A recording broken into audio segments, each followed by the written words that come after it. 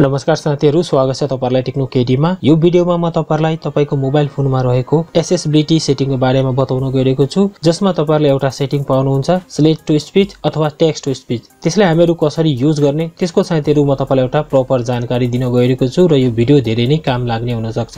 जस्तै कि साथीहरु, तपाईहरु न्यूज पढ्नुहुन्छ अनलाइनबाट र त्यहाँनिर तपाईहरु चाहनुहुन्छ तपाईको मोबाइल फोनले त्यो न्यूजलाई तपाईलाई पढेर सुनाओस्। यो केसमा साथीहरु तपाईहरुले आफ्नो मोबाइल फोनमा रहेको यो सेटिङलाई युज गर्न सक्नुहुन्छ। अथवा तपाईहरुलाई कसैले मेसेज पठायो, अब तपाईहरु चाहनुहुन्छ त्यो मेसेज तपाईको मोबाइल फोनले पढेर सुनाओस्। यो केसमा पनि तपाईहरुले यसलाई युज गर्न सक्नुहुन्छ र यो धेरै काम लाग्ने सेटिङ रहेको छ, धेरै काम लाग्ने फिचर रहेको छ जुन हाम्रो मोबाइल भित्र नै हुन्छ, जसलाई हामीहरुले धेरै काममा प्रयोग गर्न सक्छौं र यसलाई तपाईहरुले इंग्लिश र नेपाली भाषा दुवैमा युज गर्न सक्नुहुन्छ।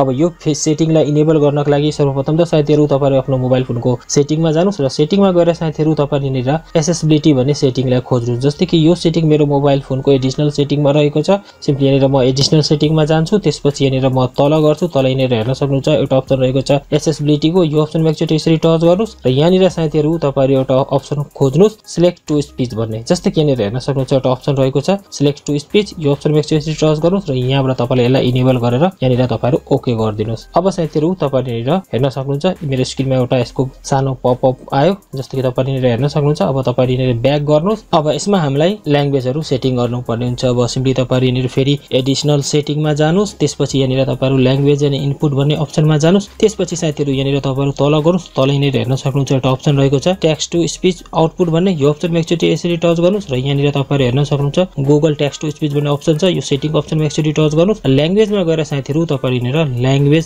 चुज गर्नुस्, नेपाली नेपाल भन्ने। यो अप्सनमा एकचोटी यसरी टच गरेर यसलाई चुज गरेर राख्नुस्। त्यसपछि यहाँनिर इन्स्टल भोइस डाटामा जानुस् र यहाँनिर साथीहरु तपाईहरु नेपाली भाषालाई डाउनलोड गरिहाल्नुस्। यसले के हुन्छ भने यो तपाईहरुकोमा अफलाइन पनि काम गर्छ। जस्तै कि यहाँनिर हेर्न सक्नुहुन्छ यहाँनिर एउटा अप्सन रहेको छ नेपाली नेपाल। यसमा यसरी क्लिक गर्नुस् र यहाँबाट तपाईले यसलाई डाउनलोड गरिहाल्नुस्। जस्तै कि यहाँनिर हेर्न सक्नुहुन्छ र यसको ल्याङ्ग्वेज सुन्न चाहनुहुन्छ भने यो प्ले अप्सनमा क्लिक गरेर यसको ल्याङ्ग्वेज पनि सुन्न सक्नुहुन्छ।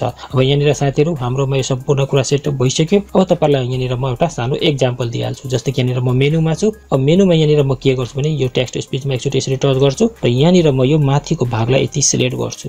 15/6/2076 फ्राइडे। जस्तै कि तपाईहरु सुन्नुभयो मैले जुन कुरा सिलेक्ट गरे यसले यहाँनिर त्यसलाई पढेर सुनाइदियो। अब सेम यस्तै तरिकाले म तपाईलाई मेसेन्जरमा लगेर कसैको मेसेज पनि तपाईलाई सुनाइदिन्छु। Hello, how are you? I am confused. मेरो घर नेपाल हो। 13 गते मङ्सिर 4:01 PM. I am from San Francisco. जस्तै कि तपाईहरुले सुन्नुभयो यसले कति मजाले मेरो मेसेजहरुलाई पढेर सुनायो। र यहाँनिर साथीहरु म तपाईलाई के भन्न चाहन्छु भने यो रिलेटेड भिडियो मैले धेरै पहिला नै बनाइसकेको थिएँ। यदि तपाईहरुले यसमा केही कुरा बुझ्नु भएको छैन भने तपाईहरुले मेरो यो भिडियो हेर्न सक्नुहुन्छ। यो भिडियोमा मैले यही कुरालाई अझै विस्तारमा भनेको छु। र यही थियो साथीहरु आजको यस भिडियोको टपिक। जय नेपाल।